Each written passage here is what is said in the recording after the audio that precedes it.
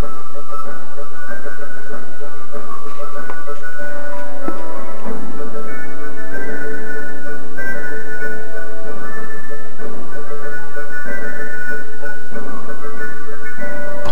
guys, welcome back to Falcon's RC, the home of the scale from jets. And here we are ready to do the mending fly with my jet with the thrust vectoring system in it. As you can see right there, we have the up and down, and then we have the rudder right here. So let's see what happens, guys. Because this is the first fly, I still have to trim up the thrust vectoring system. So I'm gonna turn it off at first, and still though, if that thrust vectoring system is not centering, it's probably gonna want the plane either to pitch up or down or rudder. I don't know yet, but I put it as center as possible, you know. So I'm gonna turn it off. Let me see. Up, down. Oh, it's still on. Off. That is off. There you go. It's off. And let's just hope that it's perfectly centered. Basically, the rudder is the only one that's still on. Okay, guys. Let's see what happens now.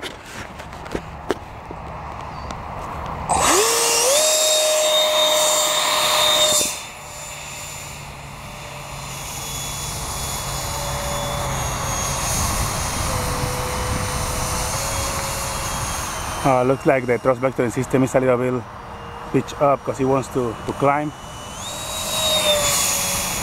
Roll. Okay.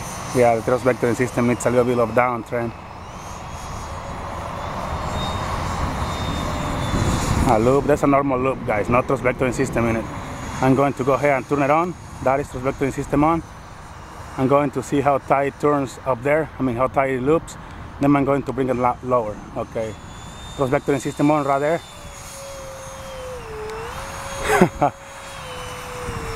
Thrust vectoring system is on, guys.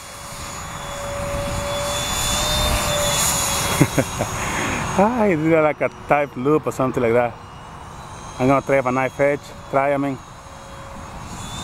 Okay, no, never mind. Let's do the rudder right there. Oh, cool. I'm gonna try a flat span, but I'm gonna get higher. Okay, getting higher.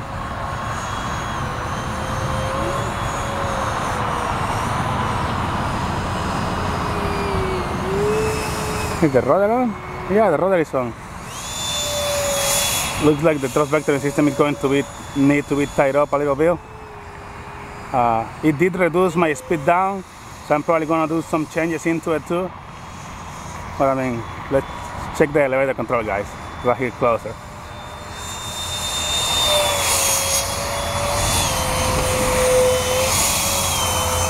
Okay, I'm gonna try high alpha now.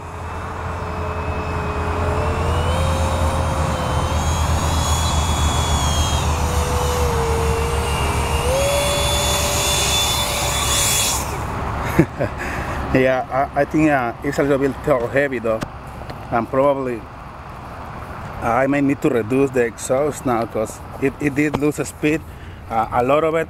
So it's probably the way the thrust vectoring is set up. So I may need to make the exhaust a little bit smaller, just one bit maybe. And also that servo maybe is on the way in there, you know. So I'm just gonna go ahead and throw it again and see what happens. Thrust vectoring system, let me see, off.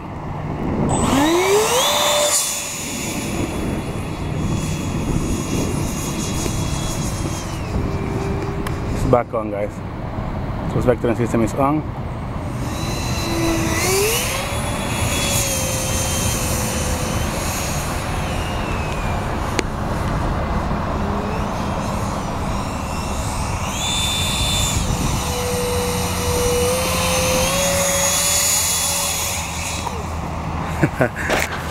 Yeah, I'm probably gonna have to change something in there, guys, because it loses a lot of speed with the thrust vectoring system in it. I mean, it works fine, really. I mean, it does respond. I probably need to add more respond into it, though. Okay, guys, thank you for watching. Subscribe. I'm gonna do some modifications in it, so you're gonna be able to see the changes on it pretty soon.